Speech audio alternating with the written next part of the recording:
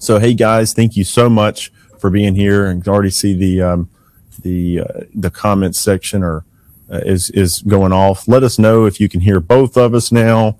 If there's any echo, any of that, I think we got it sorted out. But thank you so much for being here today. We're going to take a little time to talk about Pekin's new final expense product, and they've had life products, tons of life products for a long time, but there's always been an issue with being able to break into the real big final expense market, and this product is the savior of that type of market. It's one that levels the playing field on compensation and things like that, as well as adds a lot of new bells and whistles that makes it easier to do your standard final expense business with Pekin. And the cool thing is too, I think as you break in with that market, to understand the depth of how many different types of life products and how easy it is to do business with Pekin, those are things that will make you want to do more and more business with them. So we're going to talk about this product, but I think it's a great way for you to build a relationship with Pekin and then find out how deep their product portfolio and level of service goes. So, John, thank you so much for taking the time. Sorry we got the tech start we did, but it looks like we still got a good audience here, and I want to go ahead and see if we can help them out. So, what's going on, buddy? Not much. Happy to be here. Awesome. And tell me again who you have with you. I have Eric Shane, our Vice President of Administration, and Zach Angel, our Operations Manager. Perfect. All right. So we got Eric and Zach. So, and I'm excited to hear about it because, we've talked briefly about the final expense product and looked at schedules and things like that. But, I wanted to hear it from you guys, what's going on. So what was I know you've had plenty of life products. And I think maybe over a year ago, you guys, or even before that, started identifying that it was hard to break into the big final expense market that's out there in the recruiting world due to certain things. Is that really what prompted you, or what was the prompt to redesign and push out this new final expense product? Yeah, exactly. It was feedback from the field, going out and seeing agents, which we're happy to do. And the biggest thing that we heard was automation.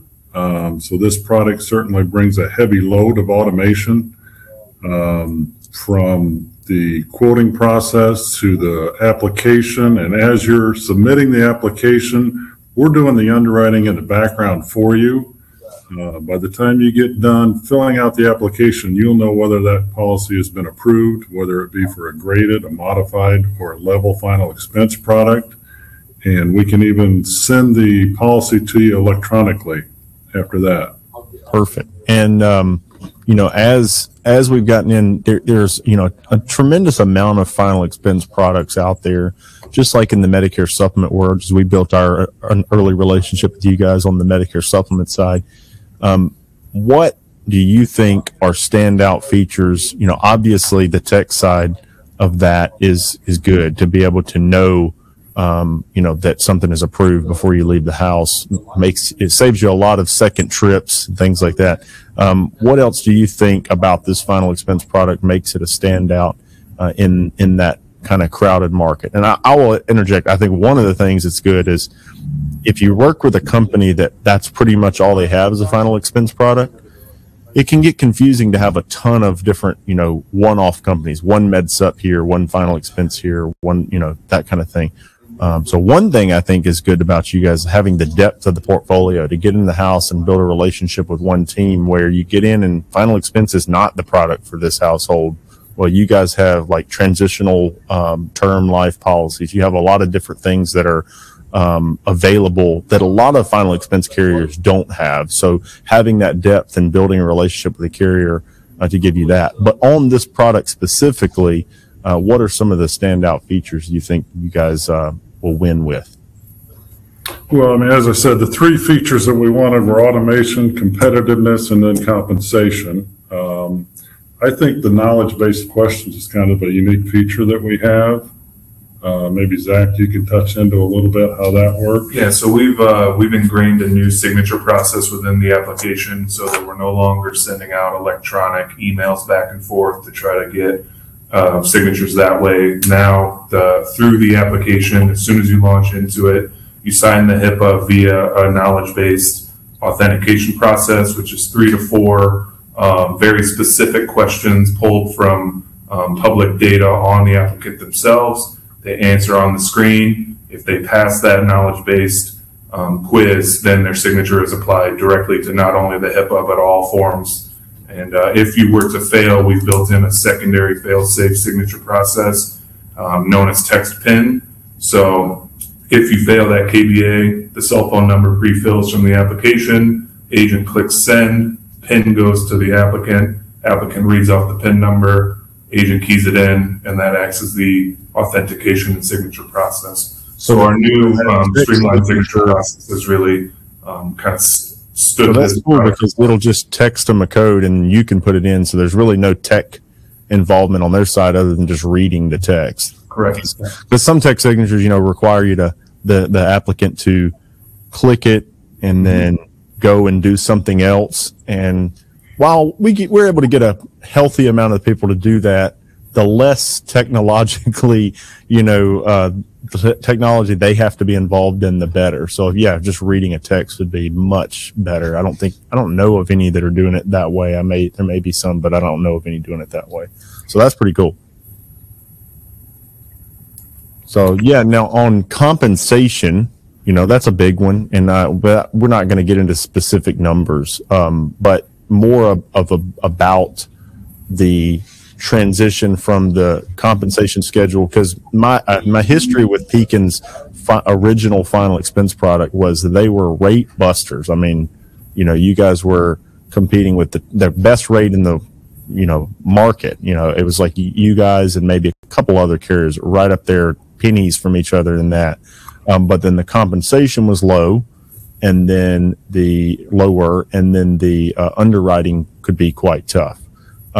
So how did we adjust, because there's only so many pennies in a dollar, but at the same time, we're staying competitive with carriers that final expense agents are writing, which may have not been those rate buster companies, because a lot of those products were very difficult to get approved in that market.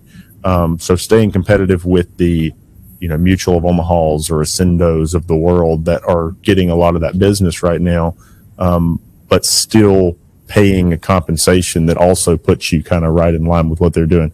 How do you I guess that's a big actuarial question, but to sit down and adjust things to figure out, like, okay, now we can pay X amount more and still keep our rate good and loosen the underwriting slightly to, let us be able to get in some of those people that used to, have trouble getting through. How much pushback do you guys get on that conversation? Well, I think a lot of it, when we talked to our actuaries, a lot of it was the fact that we hung our hat on it being automated. So it's taking the underwriter, it's taking data entry, it's taking policy issue, it's taking all of those steps, it's taking our underwriting assistant out of the equation, which all that underwriting expense gets built into pricing.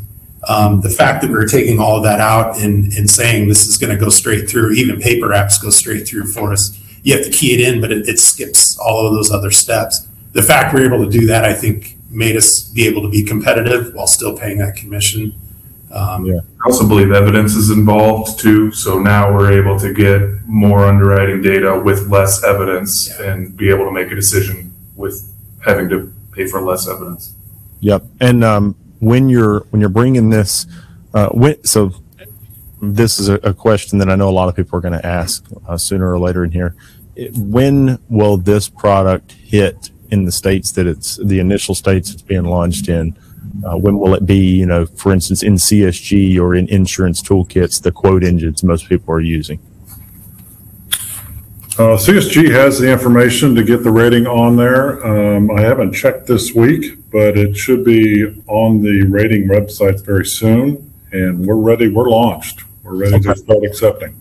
Have you guys gotten in with insurance or final expense toolkits to get the data in there? Because a lot of people are starting to use that one as well. If not, I can connect you, of course. Yeah, if you would.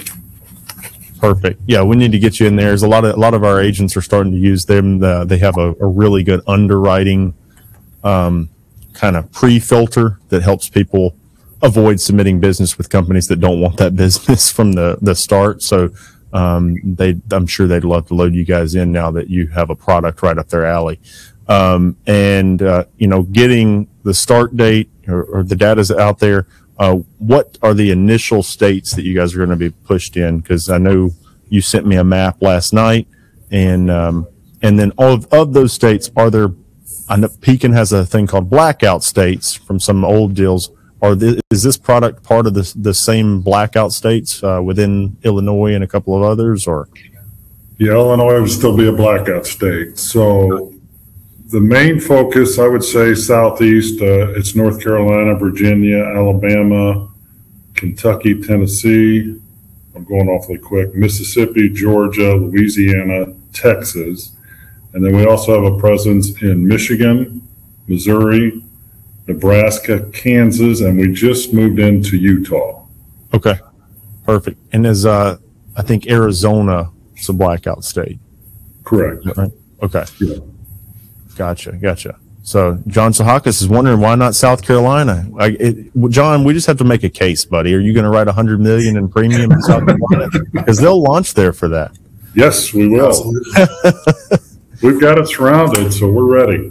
Yeah. Well, anytime you guys are that are in the chat that are looking for a state, it's all about economics and looking at what's possible somewhere. So if somebody has a good case where there's going to be a tremendous amount of business somewhere, let us know. We'll try to pass that along, and I'm sure that these guys will take it into their research of where to look at filing for sure. So, okay. So we do have a good footprint though. Those are some really good states, and a lot of you guys that are, writing telephonically, can write in all those states. They're very telephonic friendly states as well. So that's probably goes into the thinking of where to expand, what DOIs are easier to work with than others. So, and you're in Mississippi. So, that's a pretty good state. It's our best. So what else is on the horizon for Pekin final expense? What do agents need to know when they're considering writing Pekin or trying to get involved with Pekin? Well, I think it's important to know that we do offer an incentive trips. I know a lot of the guys in your office were excited. So we have a trip to Canada every year, a fishing trip up to Ontario, Canada. And we have kind of a pick your paradise is what we call it. If they would prefer, they can go on the fishing trip, or we're going to Palm Springs. Okay. Next year for production this year. Awesome. And obviously trips are a pull because actually John Sahakis, who's on here, he's what some people might call a trip whore. When we're going to be in Cabo together in July. So, but yeah, there's some people that really like trips. So, I went on several early on, and there's a lot to like. Plus you get to network with other people that are doing, significant business, and typically those are the best people to learn from. So, so when we're looking at writing Pekin 2, from my experience, Pekin is a company that if you get used to some of the tech companies that are hard to talk to over the phone, you can get very dependent on their technology. And Pekin makes a tremendous tech push. They have a huge IT. I was joking with them earlier. They have a humongous IT department when I was up there. But the cool thing about Pekin is when there are issues or when there are questions, or when you're trying to build a relationship and find out about other products, things like that, it's a company that's pretty easy to pick up the phone and build personal relationships with the employees. If you've been to Pekin, Illinois before, if you've been there, by the way, put in the chat that you've been to Pekin, Illinois. I have. Indeed, but I don't know how many people have been there. But Pekin is, a community where the people that they're hiring to work in the hiring pool are just genuinely hardworking people that are looking to please, people that they're working with, the people that they serve, and they're easy to get along with. So not a lot of, sometimes if you're dealing with a company, I don't know, New Jersey, You might have, if you're from the Southeast, you might not know how to communicate with those guys. But these guys from Pekin, Illinois are great to communicate with and easy to deal with. So that's been a big selling point. But anything else you guys want to add on what is making Pekin Final Expense and other Pekin products stand apart? Or if you want to hit on any of these other products while we have the attention of people, because some of these other products are different than what's out there as well. Yeah, I mean, I can hit probably one of our most kind of standout products that we have is our transitional life. It's a term policy, but you're also in the background taking portion of that term and paying a paid up whole life with it. So if you choose a 20-year transitional life, there's a 20 pay whole life in the background that's getting paid for with the premium as you're paying. So at the end of that 20 years, a typical term product, you're left with nothing in most cases, except you just basically rented some insurance and hopefully you didn't need to use it. With the transitional life, we kind of combat that with there's a paid up amount of that face amount that's paid up at the end. It's building cash value, so you can do several different things with it. You have a death benefit, you have some cash value if you need it at the end too. So it's kind of a hybrid type product. It's been very popular since we've released that. Yeah, good for the young couples in the beginning if they have a mortgage or if they have a college expenses. So you've got the big term coverage, and at the end you've still got 25 or 50,000 of whole life. Well, a lot of life agents, when they're pitching in that market too, they're pitching by term and by, an IUL or a whole life policy together. So this basically satisfies that concept with one policy. I mean, I'm surprised more people haven't done it, but Pekin is the only. That's why I brought it up earlier when you guys showed it to us before. It is a very unique thing. You guys also have some interesting products for. I think it was a single premium whole life with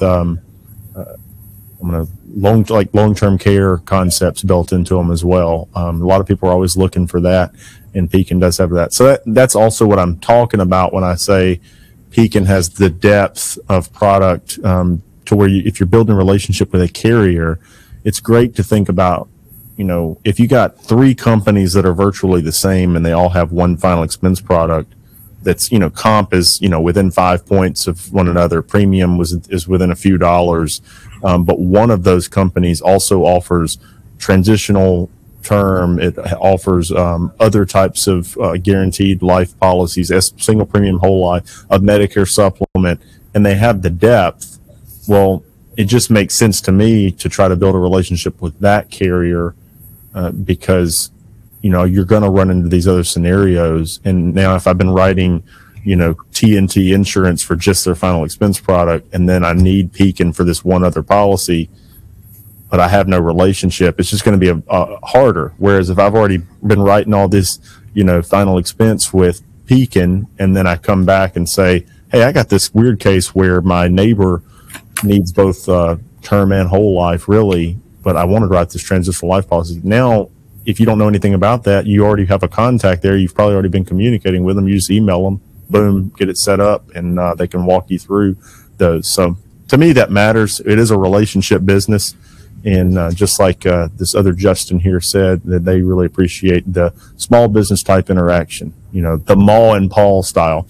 And it's funny because if you haven't been to Pekin's headquarters, you wouldn't know, but they're a very, robust company, by, assets and, premium on the books and all that is by no means a small insurance carrier.